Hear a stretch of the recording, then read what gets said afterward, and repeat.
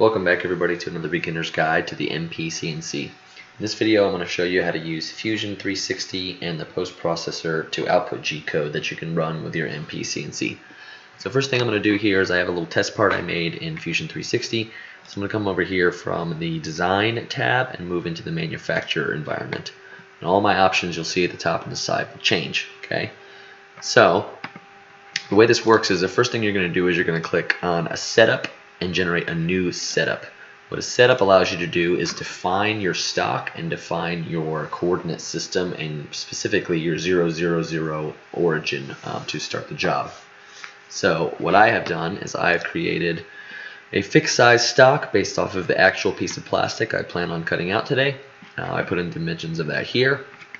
I've offset my part 1 millimeter from the edge of this stock. That way, in case I don't perfectly align the stock plastic with the squareness of the machine, I'll have a little bit of wiggle room there. It'll just machine the front edge of that off and make the part nice and straight. And then I've centered it up in the Y and the Z there, since my stock is the exact height of my part.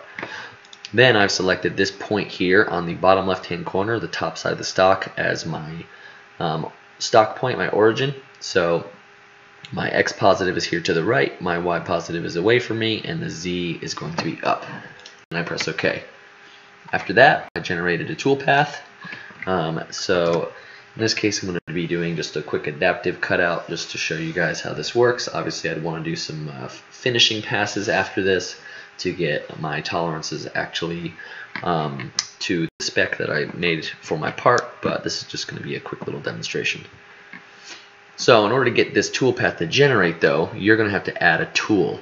So up here under manage, there's a tool library and there's a bunch of sample and included tools, but it probably won't have the exact tool that you have. So what you can do is you can click on library, click on add a tool, and then you can type in all the parameters of your tool to define it up here exactly how you like. So what I have done is I have created a tool that I called 1/8 inch single flute carbide flat end milled plastic, and I named it plastic because all my feeds and speeds on here are set up for plastic. So there's the name. It's a flat end mill, has one flute, it's made out of carbide, all my dimensions are in millimeters. I typed everything in here. You want to make sure your flute length is correct, and then this body length and stuff will change how far away the tool will depict out of the spindle here, so make sure that's correct. That way Fusion knows it's not bashing the spindle into your workpiece. Then under feeds and speeds, I typed in what I think works for me, and under posts I disabled coolant, and then I pressed OK, and that generated my tool. Cool. And then I clicked on this 2D adaptive, created this tool path using that tool that I wanted, and then here's what the tool path looks like on here, which is what I want. So now to post it, I have to click on the post processor up here. Now, when you open it up, it's going to look something like this, and it does not have the MPCNC post processor in it. So here is how you get the MPCNC post processor. Go to the V1 site, under Home, MPCNC, Mailing Basics, scroll all the way to the bottom of the site, and here you'll see a link to the Fusion 360 Guffey's GitHub for the post processor. You're going to open that up. You're going to download the zip file, and the place you actually want to download it is probably here under Fusion 360 Cam Posts. So I'll download this file, and once it's downloaded, I'm going to extract it here and unzip it. Alright. And then I'm going to take all of the stuff out of here and put it back in the post folder, and just delete these two folders that I don't need. Cool. So under Fusion 360 Cam Posts, I have common and I have these other options here. So now under Fusion 360, I can click on Setup and click Use Personal Post Library, which will automatically navigate to that file path where we just put all the posts. And then I'm going to click this drop down and select the type of board firmware that I'm running. So I'm using the Rambo that I bought from V1 that came pre-flashed with all of the stuff I need already on it. So I'm going to click on Marlin 2, and that's going to load the appropriate post processor for Marlin. Alright. So you have all these options here that you can select in the post processor. First one is go to 0 at the end. That says it's going to go to X0 and Y0 at the end of the job. And that's a good thing to consider because you can check at the end of your job if your machine is still going to the appropriate 0, 0. If it does not, that means that you lost some steps and maybe you're pushing your machine too hard. Manual spindle on off. If you have that selected to yes, when you try to run your code, you'll have to push the button on your LCD knob to make the machine actually go, and that tells it that you're going to turn the spindle on like that. If you don't have the LCD, I don't know what this does, so I would probably turn it to off. If this is selected to no, then when you press print, it will immediately start doing your job. Now, I would recommend that you select this option here and force feed rate to yes. And what that's going to do is that's going to output a feed rate command with every line of G code that your post processor, your G code file will run. The reason why that's good for the MPCNC is that the Marlin boards ignore G0 commands, which are cam rapid movements, and you can kind of trick Fusion into actually still giving you rapid movement if you select yes here and select one other setting that I'll show you here in a second. So what I'm going to do right now is keep on moving down here. Separate words, yes, line increments, cool, leave that here. Now this is a good option to probably select to no. It says I'm going to run G92 when the program starts. Well, if you're going to always position your tool to 0, 0, 0 and then press go, then you can leave that to yes. For me, I like to manually set 0, 0, 0 in the machine code, and then I raise my machine about 10 millimeters before I press run. So I do not want my G code to reset my 0, 0 before my job starts. So travel speed XY, you can leave these as the default, or you can speed up the XY a little bit if you want, but I would not go much faster than 4,000 or 5,000. You might run into some problems, and I would not increase the Z. Disable Z sepper. This is if you're going to do a tool change. These are ones that I select to no. This is if you have a Z probe. I don't have a Z probe. So by default, when you run this, it's going to try to probe the Z, and what that means is it's going to drive the tool path down, and it won't stop until it detects an end stop, which I don't have, which means it's going to poke a hole in whatever I have on the machine.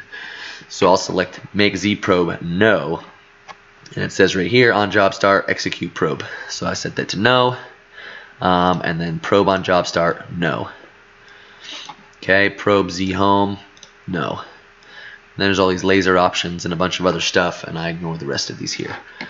Cool, so now I'm ready to post my code. So what I will do is I'll just press post, and it's going to ask me where I want to put this file. So I'll put it on my thumb drive. I'll name it test1, press enter, and it should pop open all of our code. So here you can kind of read through all of this and kind of dissect what it all means. All of these are comments and stuff here, right? This is the diameter of my tool, where it's going to start, all that kind of stuff. Z-min is how deep it's going to go. Then I have these start commands here. What I'm looking for specifically is if it says G92, that means it's going to reset my 0, 0, and that'll cause you problems.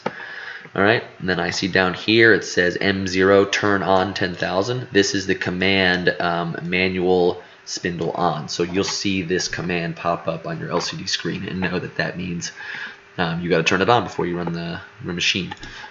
Alright, coolant on, we can ignore that.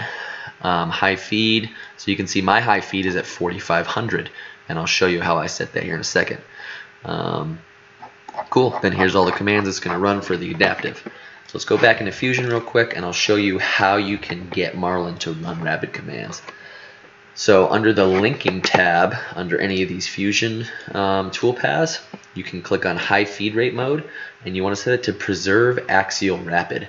What that says is that it's going to actually output all of the rapid commands as G0s, only for axial, which means up and down, which is good because Marlin will ignore G0, so it will not actually rapid your Z. You do not want to rapid your Z. You want your Z to be firmware controlled as slow, because if you try to rapid it, it will skip steps. It just doesn't have enough torque to lift the tool up. So if it misses a step, that means that if it's trying to go 10 millimeters up, it might only go 9.9, which means it starts to offset, and then it'll eventually ruin your work.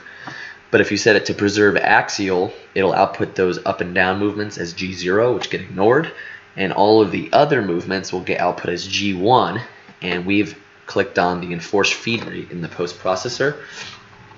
So I can specify high feed rate here to 4500.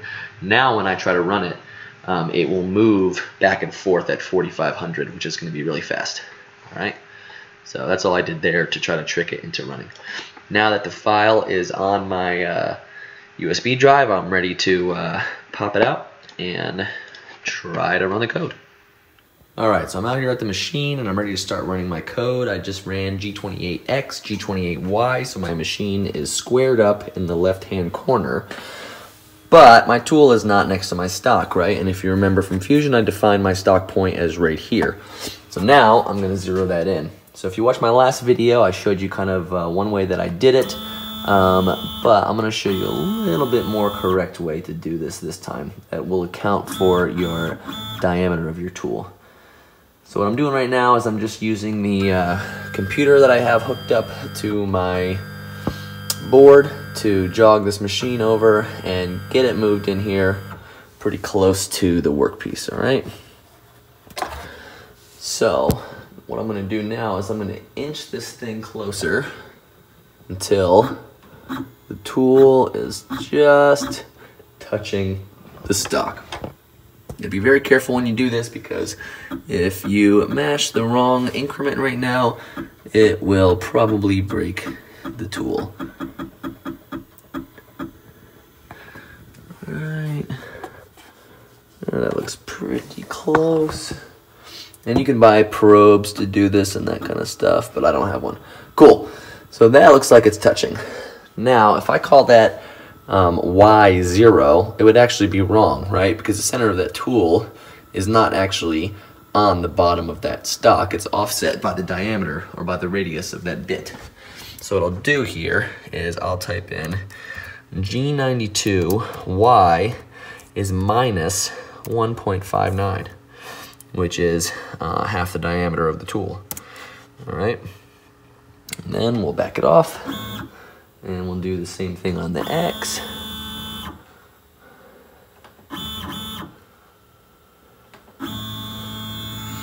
Cool.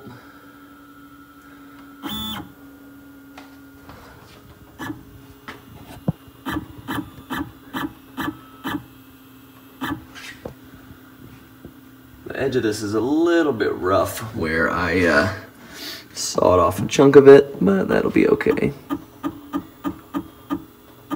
Alright, that looks pretty close to me.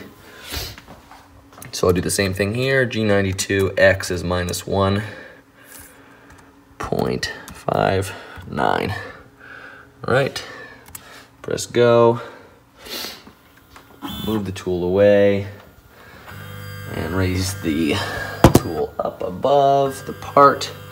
Now I want to check that. I want to see if that tool shows up exactly right here on the corner. So I'm going to give it a G1 command. G1 command says go here.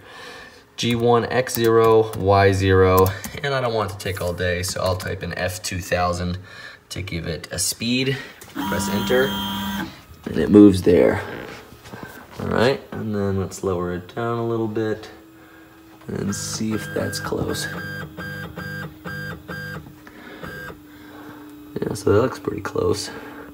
It's kind of, right, this is a single flute, so it might be slightly off, but I think that's going to be good enough. Now remember that I told Fusion that my part is actually going to be offset from my stock, right? And I'll show you here why that's important. Just move them out of the way. So what I actually did was I had my machine engrave these little etchings here on my spoil board. And I did that to help me line up, because I know that those are perfectly square with the machine. That's what the machine thinks is in the perfect X and the perfect Y. So if I, what I've done here, which is use double-sided tape that I got off of Amazon, CNC tape or something like that, is I can line that up with these little marks and try to make sure my piece is square. But since this edge is kind of nasty, if my part is going to be made out of that, it's not going to be very good. So if I offset the part a mil or two or however long you want, the tool path will actually finish off and machine that material to give me a nice clean looking part. All right, so let's go back to G1, X0, Y0, make it fast. Let's go 3000, and it goes flying over there. Awesome. All right, so next thing I need to do is zero out my Z, and I want to do this somewhat reasonably close to where it's actually going to be machining it, since I'm not cutting down into the stock very much. And oops, sorry about that. Okay, we'll work that down. And that's pretty much right on. I'll give that a G92, Z equals 0, press enter, raise the machine up. Now I'm going to do a G1, X0, Y0, Z1, with just a little bit of buffer so that it doesn't contact. Now see, I didn't press a feed rate in there, so it's moving at some firmware to firm feed rate, which is super slow. That's all right.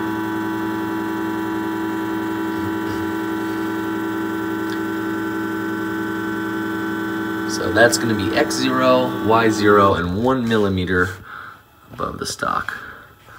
Looks pretty good to me. So what I'll do now is I'll raise it back up just a little bit. I've got my USB stick with my G code on it. We're going to load it. Test 1 is what I named it. Cool, that's loaded in here. So I'm going to turn on my spindle. You can see in my last video too, another good way to test this is if you set your 0 above your stock, you can kind of cut air and just watch the code go above your part and see if it's correct. That's a good thing to do if you're not confident in running the code yet, but I'm pretty sure that this is going to be good. So turn it on. All right, we turned it on. I pressed the print button, so it says it's got an ETE up here. And then up here, it says turn on at 10,000, and that's because in our post-processor, we said manual spindle on off, so this is prompting us.